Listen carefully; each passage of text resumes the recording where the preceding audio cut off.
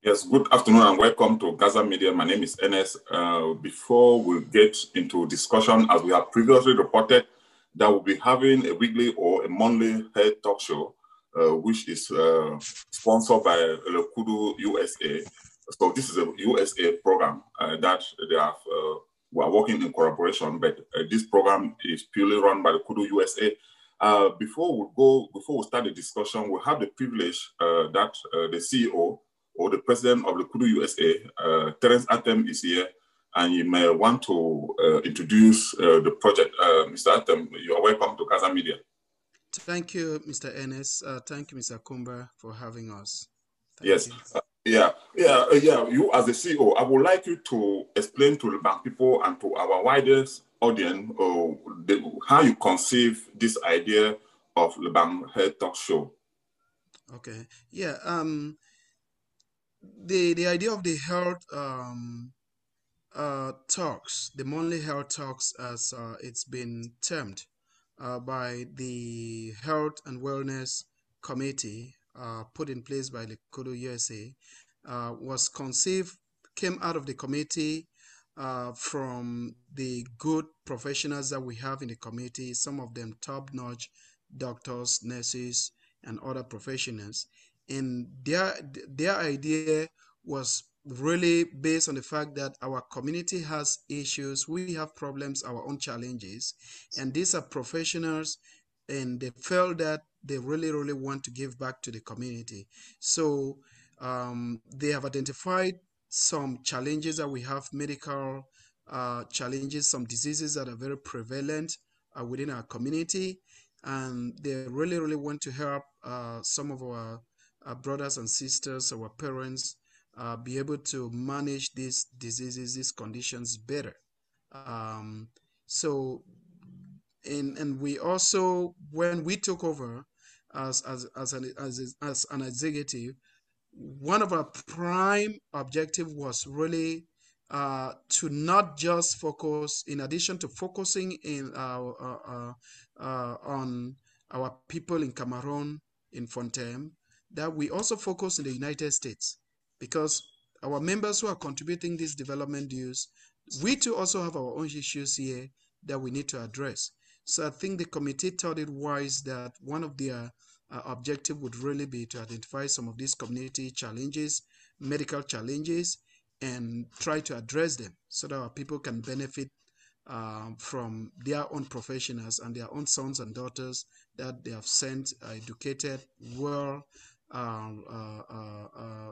thought out, and we think this is really going to help our people here in the United States. Okay, yes, people have reached out to me and said GASA Media is doing this collaboration. What kind of collaboration? What are the terms of the collaboration? Basically, I know it's all, well, GASA Media is offering these services for free. Do you want to throw in more light in that regard? Right. And again, we are really very thankful and grateful to GASA Media because when this initiative came out of the committee and they reached out to GASA Media, and GASA Media, first of all, has been, you guys have really been doing great work within the community. We will encourage other people to just reach out to you, get you guys to assist with sensitization and awareness creation. And once we reach out to you, you guys were ready to accept this, and you're doing this pro bono.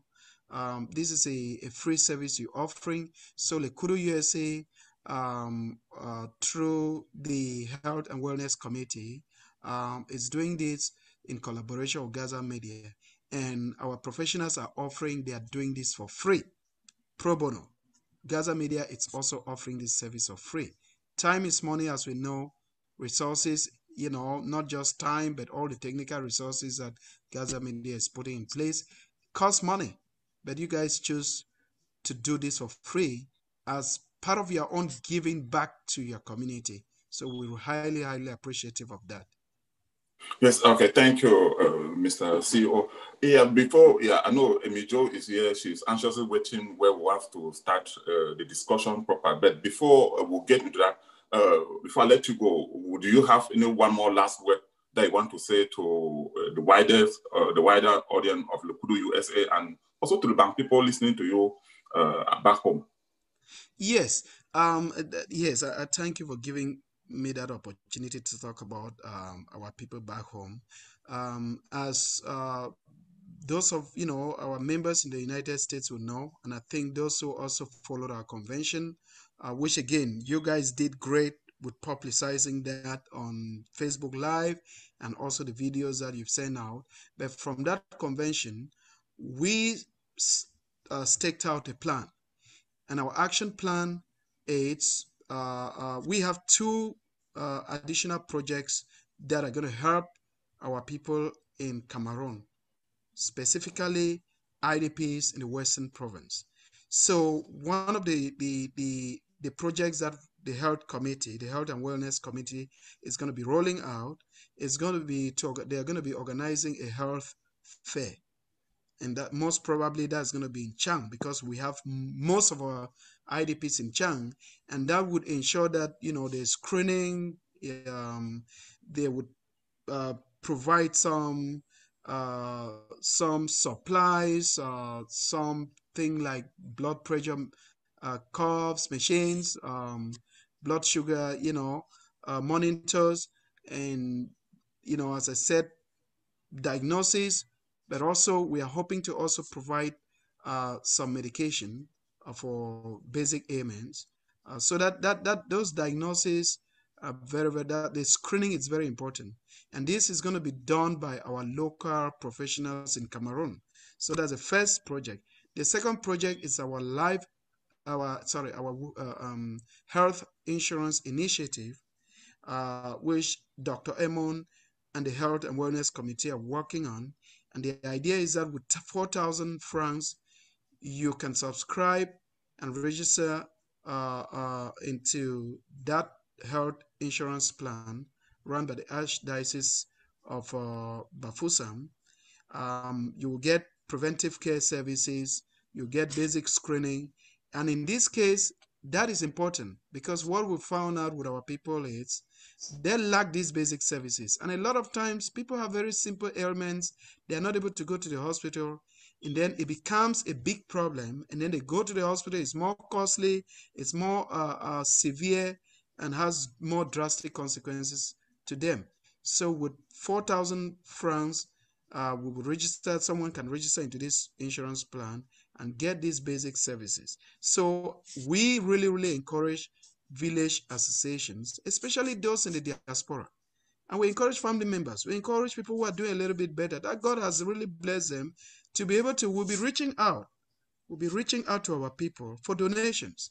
Because in addition to village associations and those who are here and can help their family members, we also have a lot of IDPs who do not have family members in Cameroon who cannot afford this. So maybe, somebody just make a donation of $10, $20 can cover 2-3 persons for this program. And then the third program, it would be the community health centers that the health committee really wants to beef up. And the idea is to work to at least be able to set up 5 community health centers. Yeah, this is going to be in the village in Fontaine.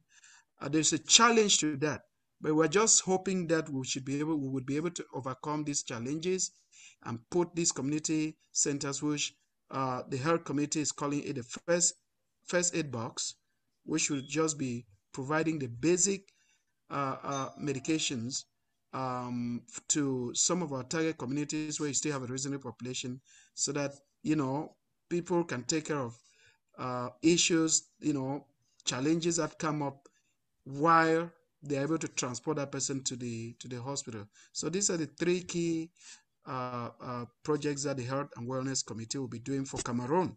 And as you know, lastly, we can talk about our health insurance, our life insurance here in the United States, which is kind of part of health, because we think that if our people, end of life decisions are very challenging. So if you have peace of mind by having this health insurance, the life insurance, then I think it will keep people, it will help people to have some peace of mind. Yes, Yes. yes. Thank you so much for that wonderful explanation to our people. I know definitely, yeah, we'll be bringing you back to GASA Media to maybe as times go on to really begin to give details to some of these projects as they unfold. Yeah, because of time now, I know Dr. Emijo has been waiting, but before I will get to Dr. Emijo, we would like to take a quick break. Then when we come back, we'll be focusing on the Okay. discussion of the health talk, lebang health talk, which will start with a discussion of diabetes. Please stay tuned. When we come back, we'll continue with that conversation.